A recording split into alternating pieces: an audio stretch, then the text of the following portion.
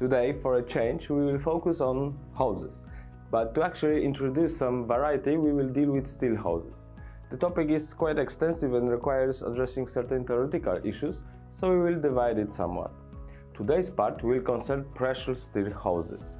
I will talk about two groups of metal hoses: the characteristic, where they are used, how they are constructed, and how they are manufactured. Then we will discuss steel hoses assemblies and everything related to them. Let's get started.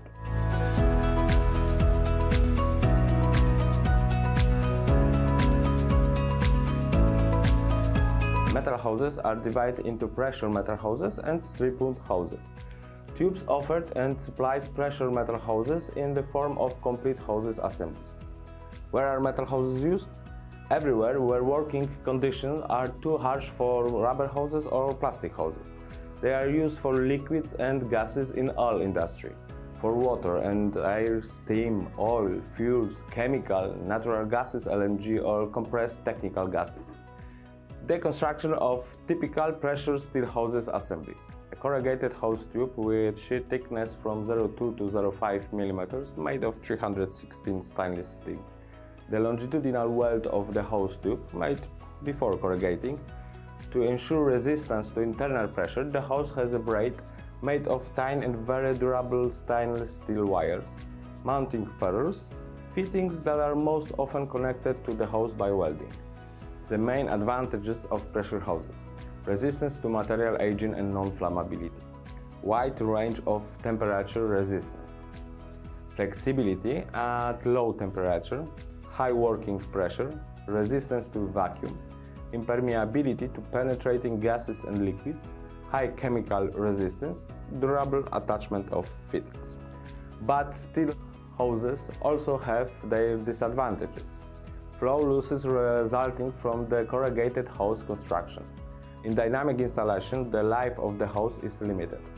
High sensitivity to incorrect geometric configuration of the hose, especially causing twisting. There are three basic standards regarding general-purpose pressure metal hoses. The first of them defines the requirements for design, production, testing, and complete hoses assemblies.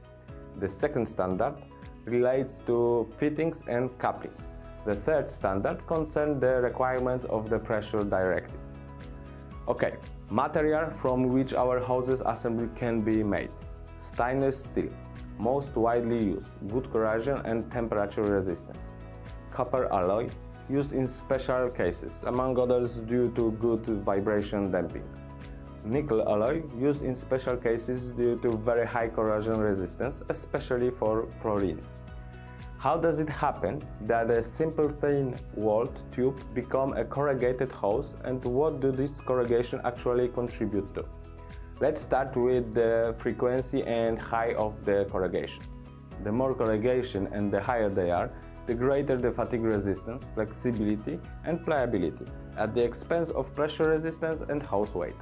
The thicker the material of the tube and consequently the corrugation, the greater the pressure resistance and weight, with a decrease in fatigue resistance, flexibility and pliability.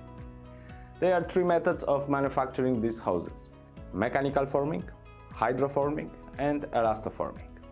The first is the most basic method. Forming occurs with rotating heads and the formation occurs from the outside to the inside. The biggest advantages of this method is high production speed. Disadvantages: loss of oil used in production, variation in the shape and size of corrugation, asymmetry of corrugation, the inability to produce an omega shape. Hoses made by this method include such hoses as Metallica or Metalflex, flexible stainless steel hoses, designed for transmitting liquids and gases under pressure. Water, steam, air, hot oil, chemical. The safety factor of these hoses is 4:1. They can work under high vacuum condition. We especially recommended them for static application in typical working condition.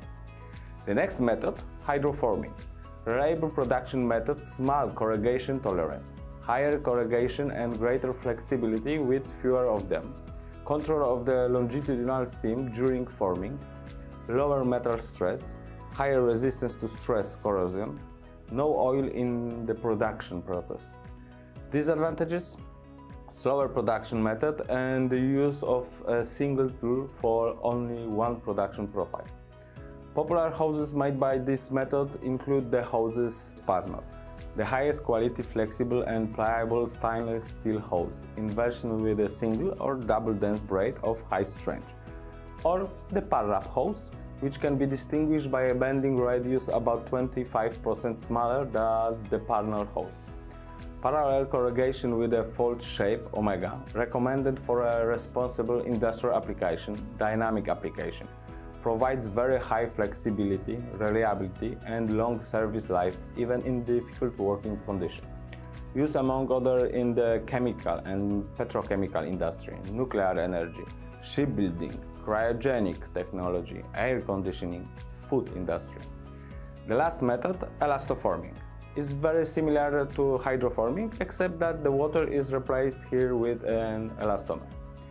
And with this positive note, we conclude this part and invite you to follow our channel, because the second part of the video on metal hoses will appear soon.